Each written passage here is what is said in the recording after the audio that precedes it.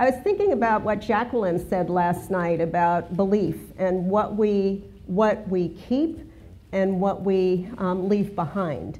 And I was thinking it was really interesting to me that we're no longer quite fighting the battle for social entrepreneurs as entrepreneurs. And that was something we tried to do in the original article too, was really anchor social entrepreneurship in entrepreneurship. You know, Jean-Baptiste Say and his, leveraging resources to their highest and best use. That's what social entrepreneurs do. That's what entrepreneurs do. Schumpeter, of course, the force of creative destruction. Again, that's equilibrium change. That's what entrepreneurs do. That's what social entrepreneurs do. But we're no longer fighting that battle. We can move on. And so the real challenge today is summoning the body of evidence that tell us what social entrepreneur is getting done in the world, what social entrepreneurship is getting done, and how it can provide real lessons and impetus for policy and for business to actually track this wave and make the better world that we all know is possible.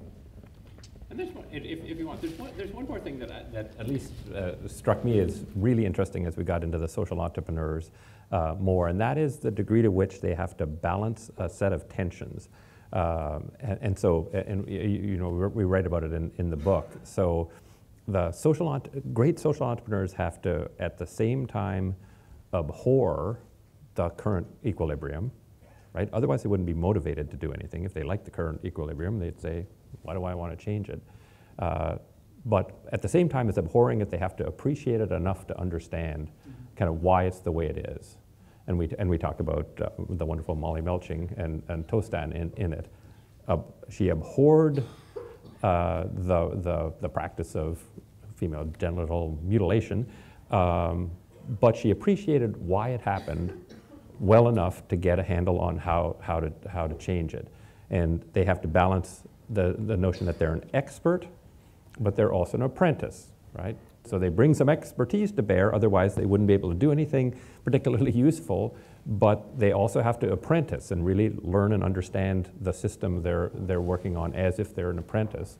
And then they have to be able to both experiment and commit, right? So most of the social entrepreneurs that we study didn't sort of come up with the all singing, all dancing idea day one, but at some point they committed to something enough that they could really drive it. And so I've come away from now studying them saying they really walk this incredibly fine line between different sides of the tension. And so if they just are, I abhor this, I'm a super expert and I know the answer, chances are they're not going to be a successful social entrepreneur, even though you might say, that's very leaderly. You hate this terrible situation, and you're really smart, and you're really committed to an answer, but probably it won't be an answer that drives equilibrium change. If whatever system we're working on, whether it's water and sanitation, whether it's education, whether it's deforestation, if we can look at those trends and see that they're heading in the right direction,